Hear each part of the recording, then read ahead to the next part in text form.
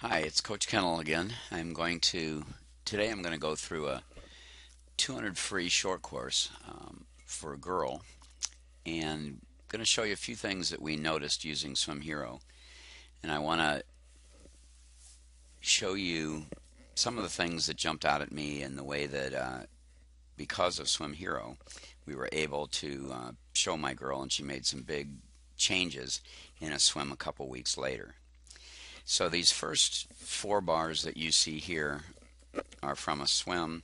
They're the first four lengths of a 200 short course that she did the first meet of the year this winter.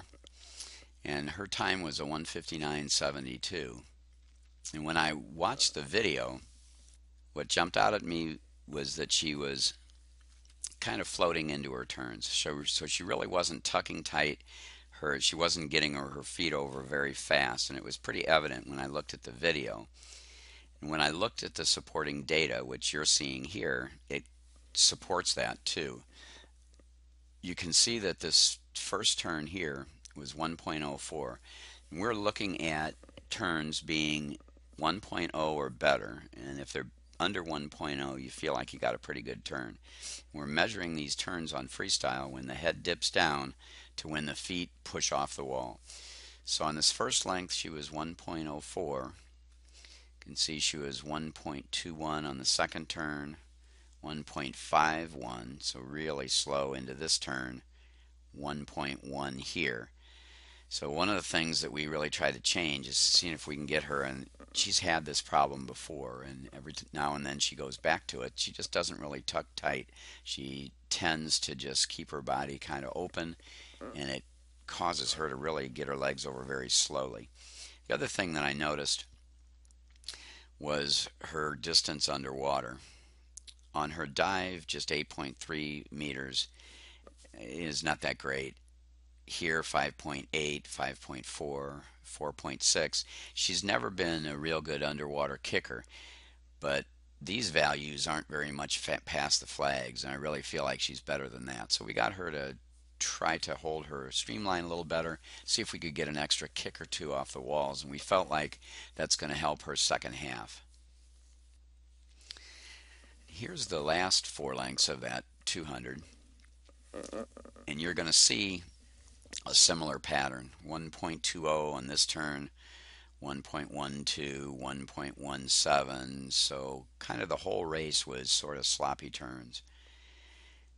And coming off the wall, she's not even 5.0 now. So I mean, she's barely getting to the backstroke flags. 4.7 meters, 4.2, 4.5, 4.4. So the big things that we tried to get out of this swim was the fact that she really has to tuck tighter. She's got to accelerate into her turns. She's got to get her feet over faster, and she's got to be a little more disciplined underwater to save herself so she can have a better second half. What we want to do now is we're going to compare this swim with a swim a few weeks later where she was 2 seconds faster. She was 1:57.72. And we want to show you, after working on those things, how much better she did. So this screen here, the top bar, is the first 25, the first length of the first swim that I just showed you. And the one underneath it is the first 25 of the swim a few weeks ago where she went significantly faster. And by putting them together this way, you can really see the values a lot easier. And that's one of the nice things that SwimHero allows you to do. In the first swim, you can see this first turn was 1.04. And we said that wasn't very bad, but because she's really been working on it, 0.89. So she gained a little bit of time there. You can see she also got out a little bit further on this start, so she took that extra kick, and it didn't take her that much time, 1.83, just 0.3 of a second longer to get out significantly further.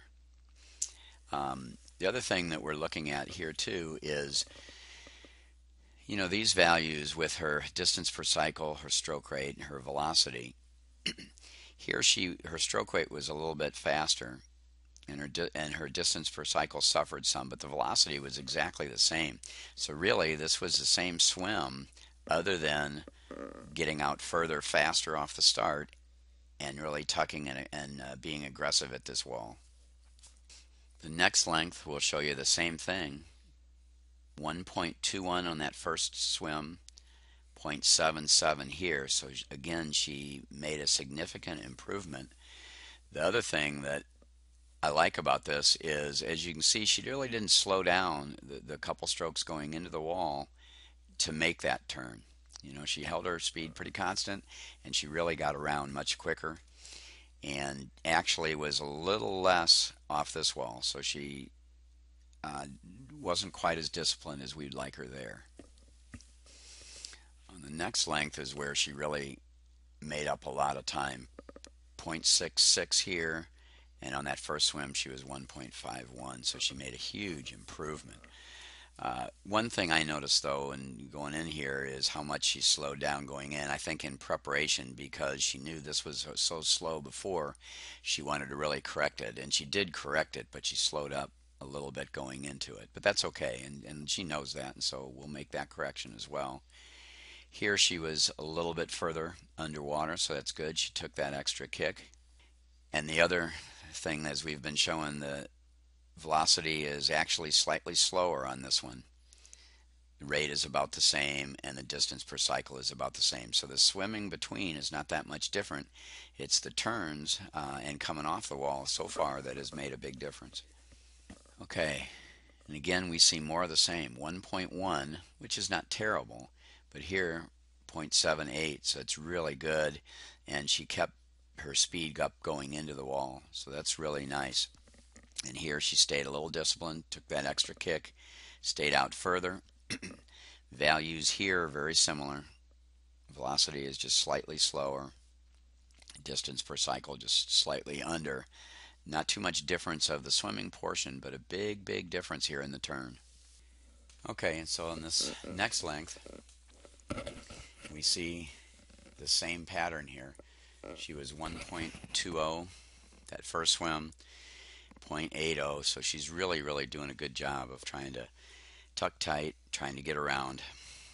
Did slow down just a little bit going into it, but that's something that we can fix.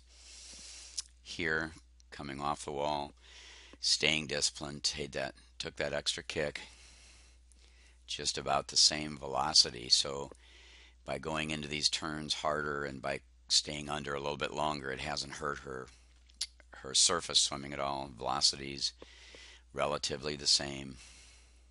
Stroke rate both 1.3, and just slightly less distance per cycle. So she's holding the swim really well and really nailing her turn so far. Okay, so here we're at the 150 mark and 1.12, and we said that that's not terribly slow, but we're trying our best to keep it under 1.0, and she's still 0.96 here, 1.12. So she's doing a great job there, and actually even sped up a little bit into it.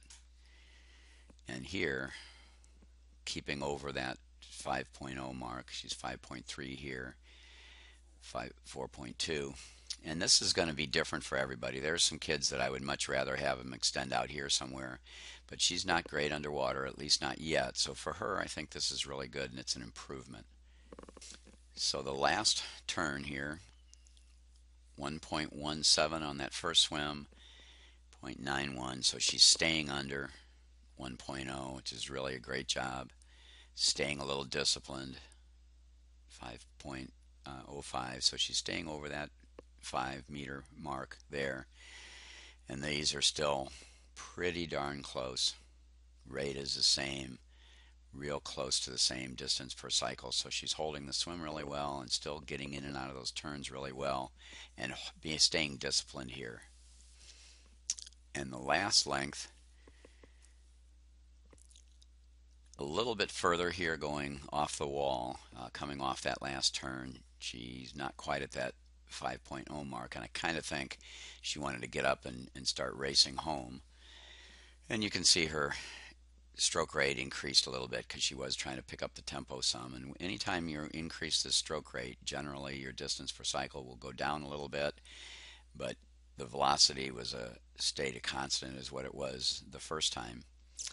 And her overall time, you can see, it was 157.72, so she was 2 seconds faster here. And as we went through the swim, it was just about all made up on her turns.